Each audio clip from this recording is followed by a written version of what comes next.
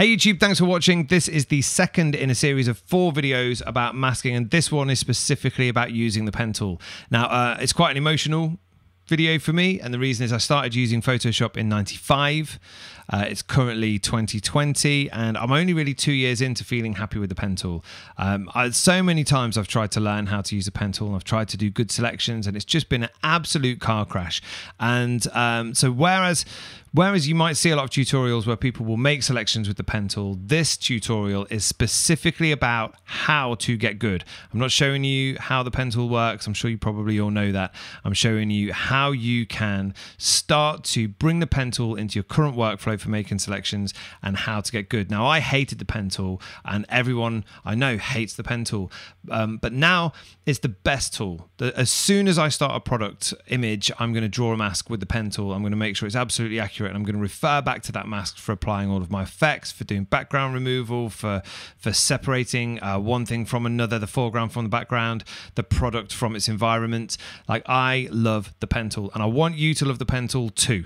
So this is a video that's hopefully going to explain a learning path that you can take that's going to be painless, that's going to give you safety nets to save your work as you go, save your paths as you're moving forward through your projects. And I'm hoping that by the end of this video, you'll feel confident enough to start using the pen tool, and give it a week or two. What I'm really hoping is that you're going to be the boss, the absolute boss of the pen tool. So guys, let's get straight into the video. Enough of this chat. So just jump straight into Photoshop and check out exactly what I'm talking about. Let's get busy with this pen.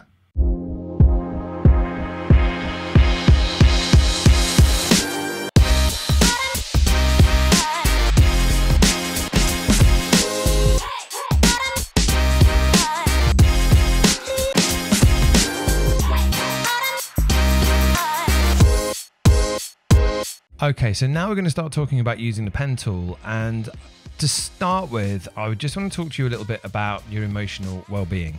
And what I mean by that is that when I started trying to use the pen tool, I mean, I've watched a million tutorials, and I'm sure you've seen the same thing. People will say in their Photoshop tutorial, oh, I'm just going to separate this from the background now, and then there'll be a sped up little time-lapse thing where you see them doing hundreds and hundreds of tiny little dots and working their way around with these really small dots. And it's all very time consuming actually trying to do that, and that's why it's all sped up. No one wants to sit and watch anybody do these 1,000 dots on the way around their object, and the truth of the matter is nobody wants to draw 1,000 dots on the way around the object either. So there is a better method. Now, I found a website one day just purely by chance that had like an interface where you could practice using the pen tool, and I realized straight away by the games that were set out on this interface that I'd been approaching it all wrong, and I could get something like this done with very few clicks actually.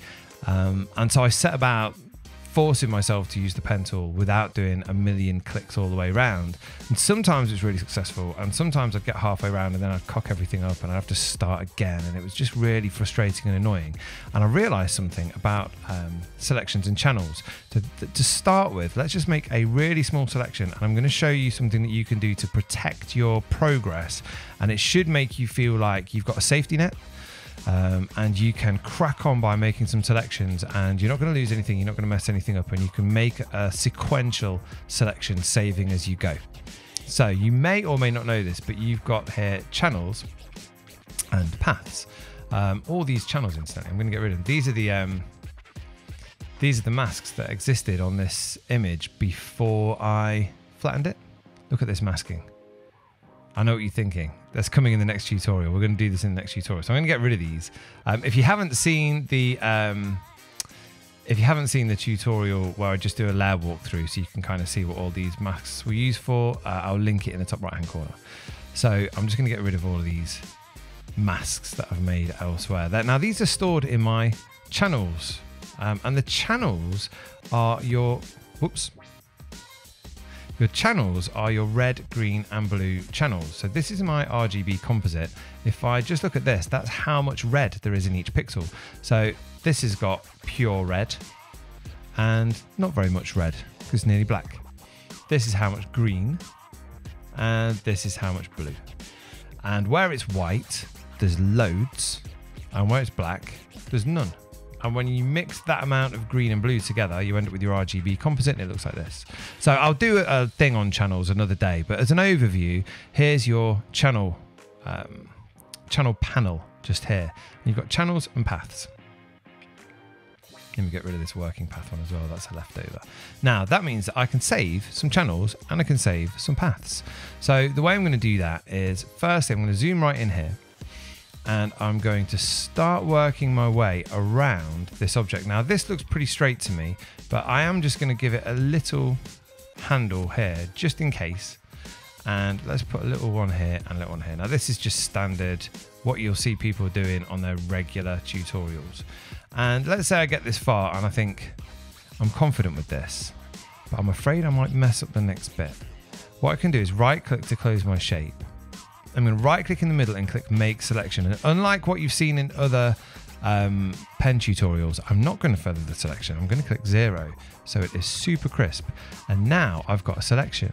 Now I'm on a Mac. So guys, my whole screen isn't being saved. I've got like a portion of my screen. So I'm going to talk you through what I'm going to do. You can follow me on Windows or Mac. It won't be any different, but my mouse is going to go just out of the screen. So you'll just have to trust me. I wouldn't lie to you. I'm going to click on select and I get this drop down menu. And if I scroll down, I can go to save selection and I can give this selection a name. And so I'm going to call it main mask, and it will show up here in my channels and I can click on it.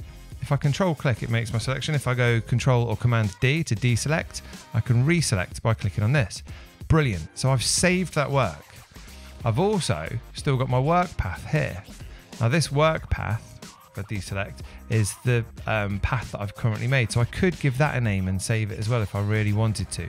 I'm not going to just yet. Now, let's say I want to do this next section just here. I can click. I'll click just before the corner and I'll click, well actually, let's go Control Z. I'll click and just give it a little handle. And I'll click just after the corner and I'll pull this one out until it matches that curve. I'll click here. I'll put one right at the end. I'm going to treat this as if it's a super sharp corner. I know that it's not, but I just want to be quick here. Put one in the middle. We'll come up to the edge here. And this looks like one big curve. So I'm going to try and curve that out here. Curve it out here. And we'll come to the end. Boom. Now, let's say I'm happy with that. I make another closed shape. I right click on it and go to make selection. I'm not going to feather it. I'm going to say OK. And now I'll come back up to my select, save selection, and I get some choices. Check it out. Instead of leaving it to the default, which is channel new, which is where it made a new channel before, I can actually now select my main mask. I can either replace it or add to it, subtract it or intersect. Now I'm going to click add to channel and click on OK. And now if I deselect, when I right click on this, you'll notice both of those selections have been made. If I come back to my layer mask and with that selected, I apply that mask, I can clearly see the mask that I drew. Now it's not perfect because I was just rushing to show you what this method entails.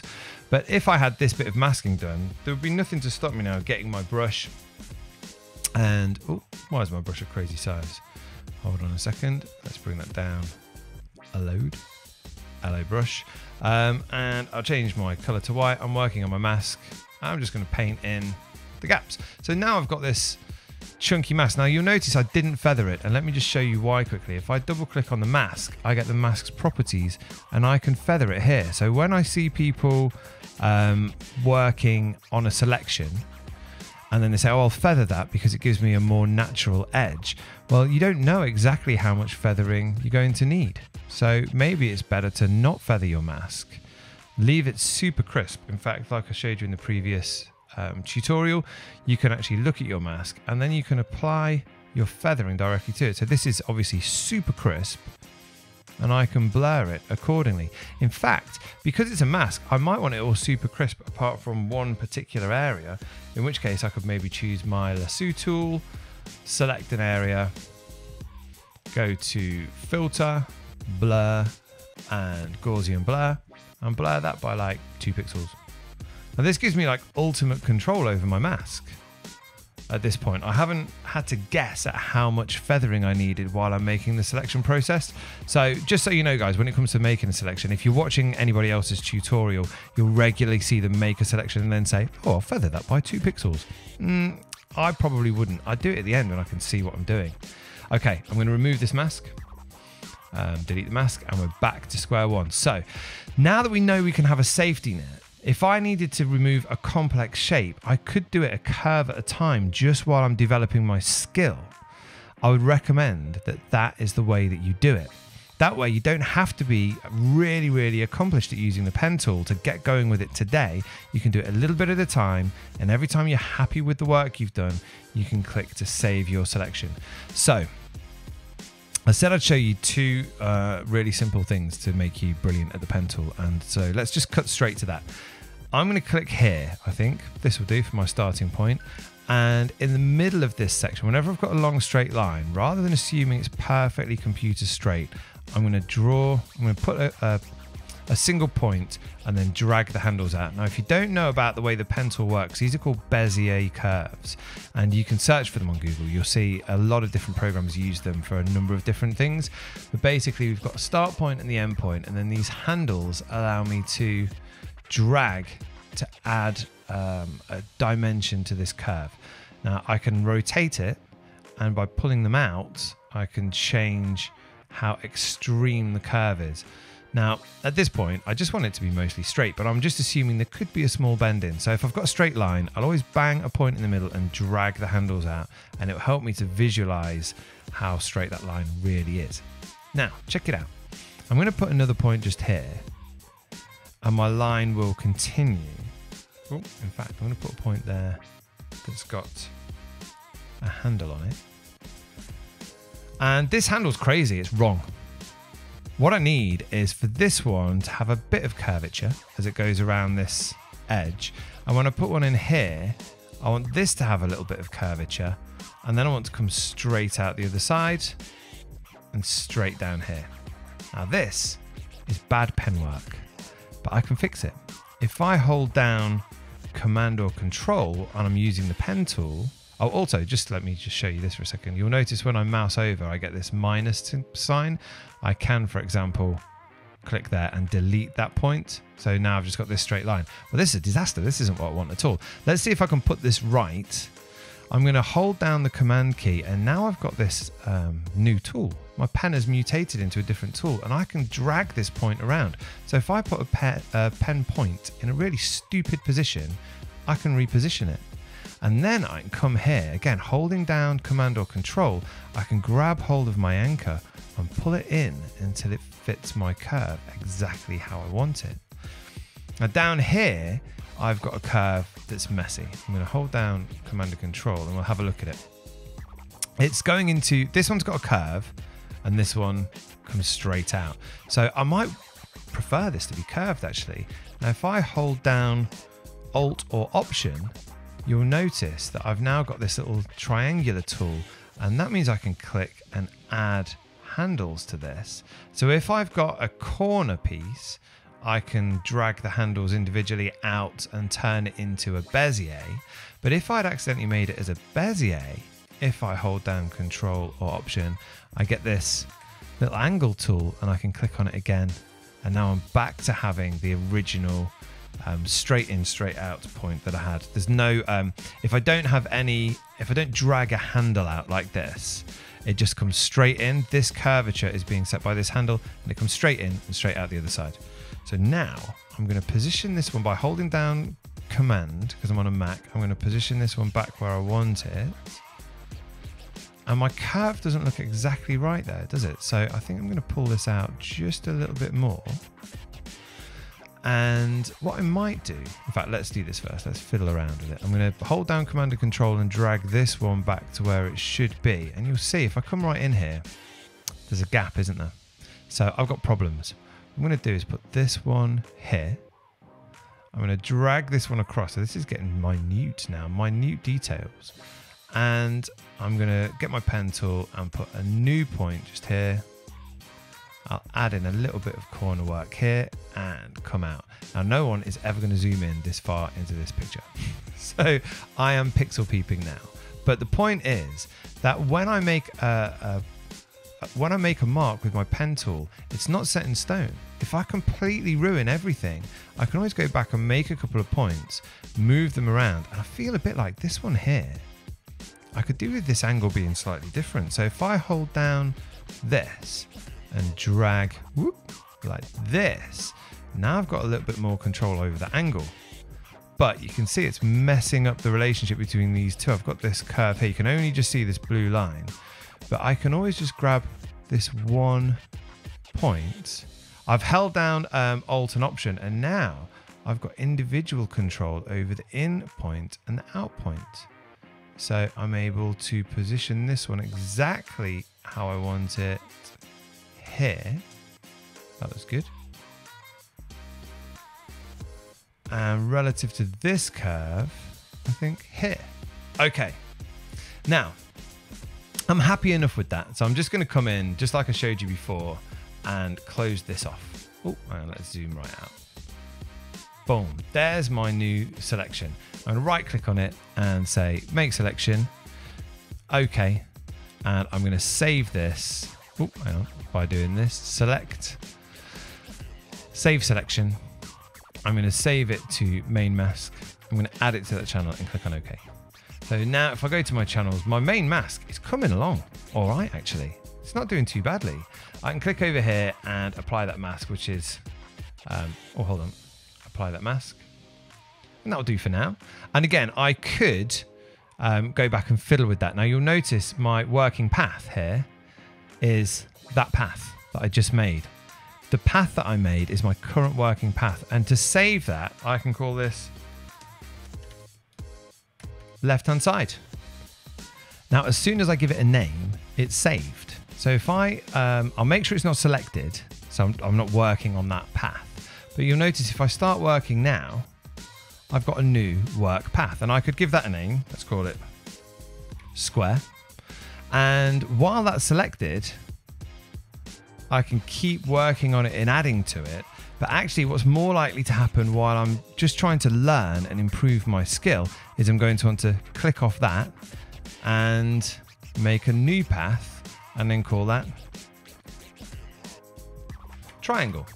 So if I've been saving my channel and adding to my channel as I go and checking it out so that I can see how it's coming along and potentially applying it to my image so I can see how it's coming along, I can just keep building a mask. But the other step that's useful is to save your working paths. And I'll show you why that's useful. If I click on this left-hand side one, I'm recalling my previous work, and I can see here that actually I've got a bit of a gap, haven't I? So if I select my, I may as well just use the pen tool. If I hold down Command again and click on it, it's highlighted. And I can see that what's causing the problem is the position of this handle here. So I could drag this back across now and drag this one back in. And now my selection has changed. So what I might want to do is just right click and say, make a selection. Okay, I'm not going to feather it. Now this is selected. All I've got here is a selection, but over here in my channels, I do still have my main mask, and I can click on it and work on it directly. So if I wanted to save this, I can get my brush. I'm just painting directly onto the mask. And, oh, but let me just point this out to you. You'll notice if I've got a white brush and I try and paint here, can't paint anywhere because this is currently selected and I can only paint in the selected area. Now I want to paint outside it. So I'm going to hold down Command or Control, Shift and I, and that will invert my selection. And now look, I can paint in the black. I don't want to do that. I want to swap my colors either by clicking here or by pressing X. And now I'm just going to paint some black straight down this side. That's going to fix my mask for me where I've made a mistake. So again, I can go back and edit everything that I've done. It's a non-destructive workflow, and it's a great way for me to learn how to use the pen tool on my daily work. I can be pretty fearless. Now you notice I did that on the saved channel, but not on the mask that's applied here. So let's do it here as well. I want to look at my mask. Oh, hold on. I'm being clumsy. Sorry, guys. Let me click back on this one that I've just edited. And I want to look at my mask, please. Here it is. And again, I'm going to go Control Shift I to invert my selection and then just draw up to the line. And so I'm doing this so you can see it working. But if I wasn't looking at my mask, I could still look at this directly on, hold on, see what I'm doing? I'm drawing on the layer, not the mask. There. Draw directly while I'm looking at my work and make sure that what I'm doing is jiving properly with the image that I'm trying to create. Now, I want to point out two things to you before we finish here. Number one, I'm not making very many points. I'm trying to, if I just deselect this, I'm trying to use my pen tool to describe a shape with the fewest amounts of points possible. If I've got a curved corner, in fact, let me do that again. I'm going to start my mask off. I'm going to pull out here. I'm going to get to the end and just put a little handle on because I know I'm going to address a corner. I'm going to roughly do my corner, probably quite badly, and then carry on. And once I've got my mask, my line around the corner, I'm going to go back and finesse it until I feel like it matches the corner exactly. And if I need to do something whereby I've changed this one to be a straight line, for example, or if I want individual control over my handles, I can do that by holding down Alt or Option, and I can always then put them back to the way they were by using the same key. So these two keyboard shortcuts, Command or Control, Alt or Option, while you're using the pen, will allow you to continually finesse your line. So you don't have to do hundreds and hundreds and hundreds of points. You can do 5 or 6 points and just get your curve to match exactly what you see on the page. And then so while you're learning, while you're just developing your skill and your confidence, you can always save your paths. Very, very useful thing to do. And then I would personally save everything to a single channel and then keep adding to that channel, and know that even once you finish with that channel, you could still come back, alter your paths or draw some new paths, make new selections and use them to finesse this channel until the mask that you want is perfect. And you can apply it to your mask here and just keep modifying and keep fiddling. Okay, in the next video on masking series, we're going to do these complex masks using what's called channel pause luminosity masking, and I will hopefully see you in the next video, guys.